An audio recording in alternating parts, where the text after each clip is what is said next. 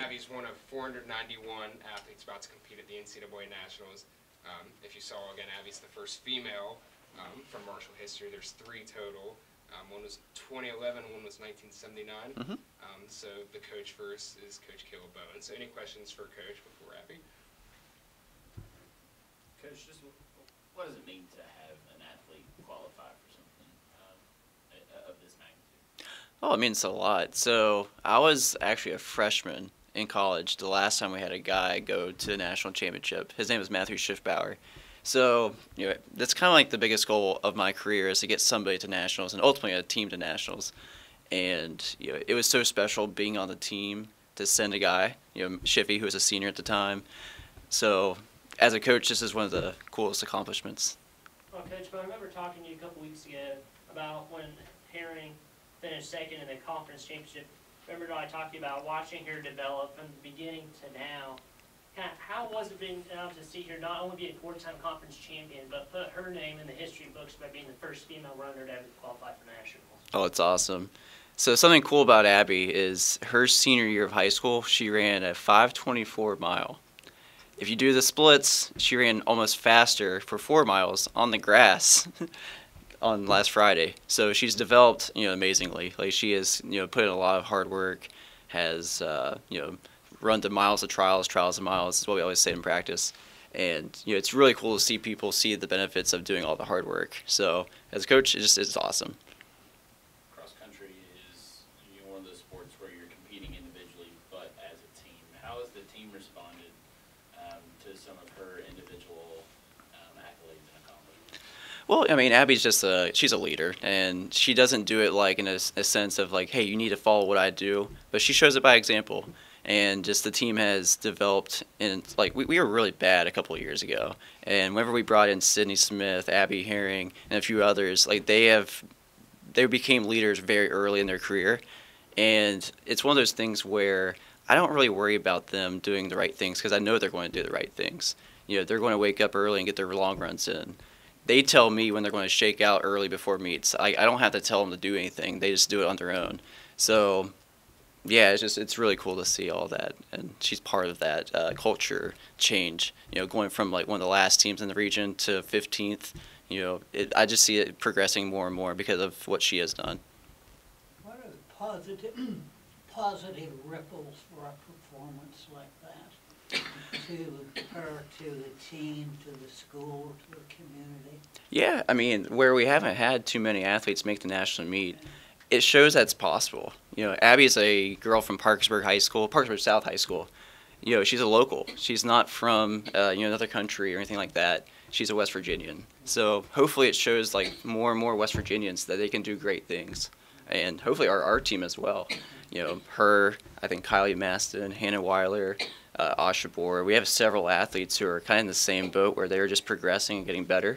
So hopefully we have more of these. Hopefully we have more people who make nationals and conference championships and everything else. The culture that Christian Spears has brought to our team has been awesome. He's holding everybody accountable, which is good, but he's set the standard pretty high, and we're doing everything we can to hit it. Does it help you recruiting? It should. It definitely helps. It doesn't hurt by any means.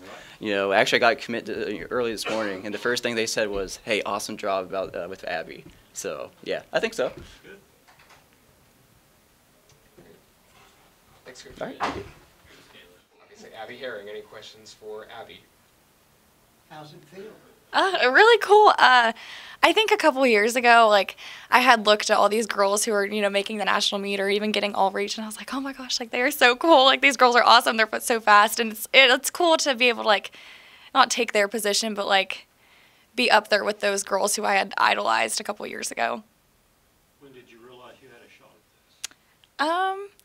So actually, I was in Steve Cotton's office, and we did a interview together, and he was like, how does it feel? Like, you could be the first woman to ever make the national meet for cross country at Marshall. And I was like, oh, wow. I was like, that would be super cool. It definitely wasn't guaranteed that I was going to make it, but I don't know. It felt really cool just being able to, like, hear people, like, saying that, like, oh, like, you have a shot, and me being, like, actually able to do it. Race, did you kind of feel that you had a big run in you? And when you got done, did you kind of feel this could take me somewhere? Yeah, so at the beginning of the race, I knew that I wanted to stay with that lead group, and we went through the first mile, even 2 mile together, and then there was a little bit of divide, and there was a lead group, and then there was like a smaller pack that I was in. But I think I stayed up in the top, I would say 8 or 9 throughout the whole race. Starting off from the gun, I felt good. It was cooler outside. The 2 weeks prior, we had ran in Foley, Alabama, and it was super hot. So running, like being back in weather that I'm acclimated to was nice. Throughout the race, it was good. I felt good. And then the last straight stretch is about, I want to say, or like the last half mile is all downhill. And so I kind of just like let my legs go and went for it. Do you remember the instant that you got the verification and what you felt? Yeah, I do. So I finished, and I actually thought it was the top 2 individuals who had made the national, or the top 2 individuals from each region who weren't on the automatic teams that went. So how it works is the top 2 teams go, and then 4 individuals. So they take away all the individuals that finished on those teams and then take the next 4. I thought that it was only 2. And so whenever I got done, people were like, congratulations. And I was like, thank you, I did make it. But yeah, Coach Bowen actually came up to me, and he was a little bit emotional. He was like, you did it. And I was like, oh my gosh, I did it. It was a really cool experience. It was emotional for the both of us, and it was cool. You know, we had put in, myself, and I know Coach Bowen puts in a lot of time and effort into making like these training plans, and yeah, it was cool to see all that hard work pay off. When you hear Caleb talk about the progression of this program, what does it mean to be a part of that turnaround here at Marshall? It's really special. I know when I came in, I wasn't even our 1 or 2 girl, but like I'm following up with what Coach Bowen said. Like, we have gotten just so much better as a team, and to like be a part of that is something super special. I'm glad that, you know, my achievements, like they're for the team. You know, all the girls are out here doing the same mileage, the same work, and I'm glad that I get to be like, not necessarily face of it all, but I get to like lead by example and show girls that, you know, even coming out of high school, like you don't have to be anything special to do great things in college. What's it like now getting all the attention? It's kind of weird. I don't know.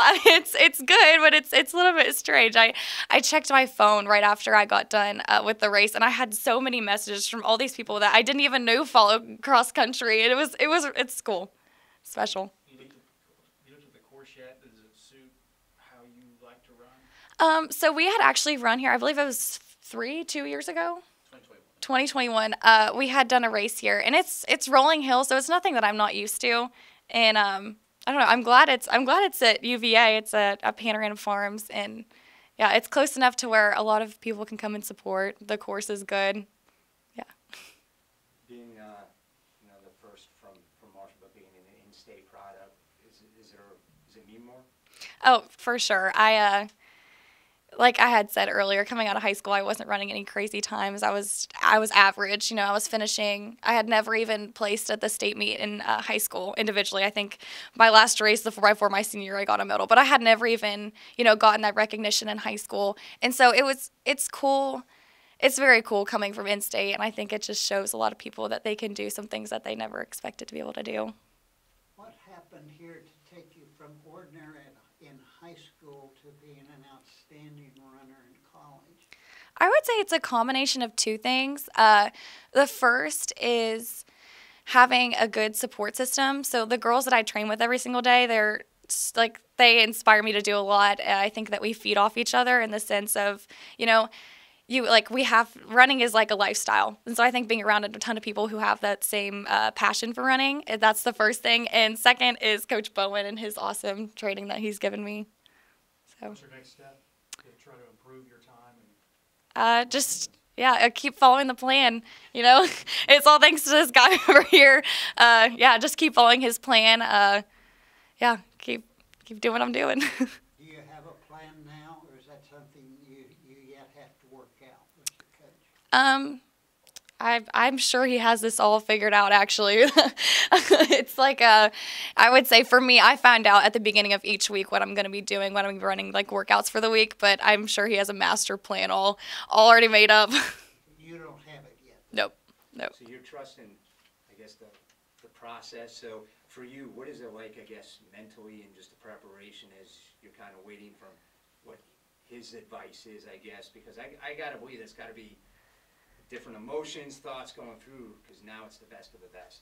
Yeah, like going into nationals, is that what you're saying? Yeah, I think my my kind of take on this is like I did what I was supposed to. I had a great race, and now, you know, this is my final cross country race with Marshall forever. And yeah, I'm just gonna go out there and have fun and leave it all out on the course, you know.